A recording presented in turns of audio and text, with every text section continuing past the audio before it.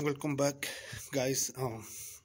This is a condo that we just do patchwork in here, and I want to show you guys how it looks now. And I have some extra drywall in here, and they asked me to come pick it up, so that's what I'm doing right now. I already load up the drywall. Okay, so just patchwork in here. We just did some patches up there. I have to do that drywall for the backsplash. Patchwork up there.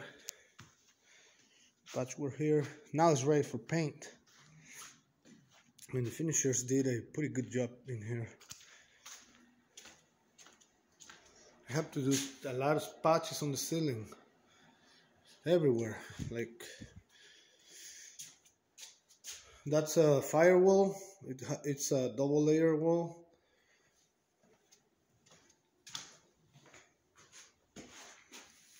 Patchworks everywhere. I spent like 20 some sheets in patches in here. So now, if you're a finisher, you can tell me if the finishing looks good or not. I know you're not gonna be able to tell by looking at the video, but I think it's really smooth. So here was the biggest work on this job. I have to patch all the ceiling, like 6 patches, but they don't want me to tear down the ceiling and redo it new. So I have to do small patches in there.